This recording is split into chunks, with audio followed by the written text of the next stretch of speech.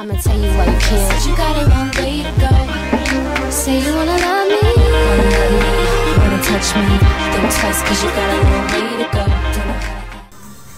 Hey guys, it's me Mike, and today I'm gonna do a simple tutorial on how to add guides onto Photoshop. So somebody asked me in my one of my comments, so I figured I'd show you guys real quick because I'm not too good at explaining how to do it, I guess.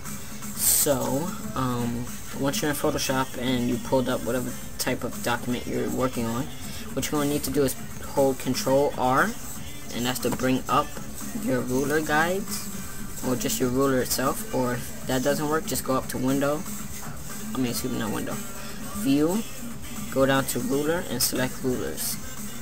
So as you see, I just turned mine off. I'm gonna go back and turn it back on.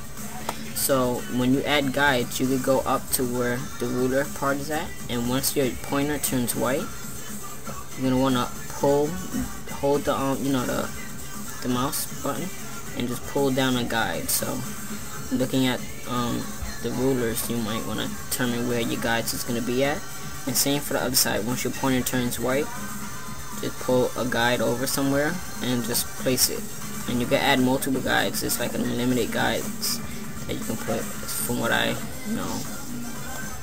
So yeah, sorry I didn't tell you guys how to do this before. This definitely could help you guys out in making anything, basically. So, well, not anything, but it gives you a good idea of how things could be placed, and if you measure it, everything looks correct and everything. So this is just a quick tutorial on how to do that. And if you want to delete the guides, you just bring them up into the ruler thing. I believe I never really had to delete one, but just pull it back into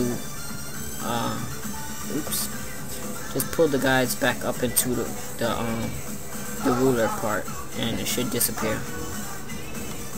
Just to make sure. Yeah, it does disappear. So I'm just zooming out real quick so I can just confirm that. Just pull that all the way up into the ruler guides and it just disappears. Alright, let me just zoom back in. So I'm just gonna, whatever. Alright, so that was just a quick video on how to do that, and I hope this video helped you guys. So see you guys later. Bye.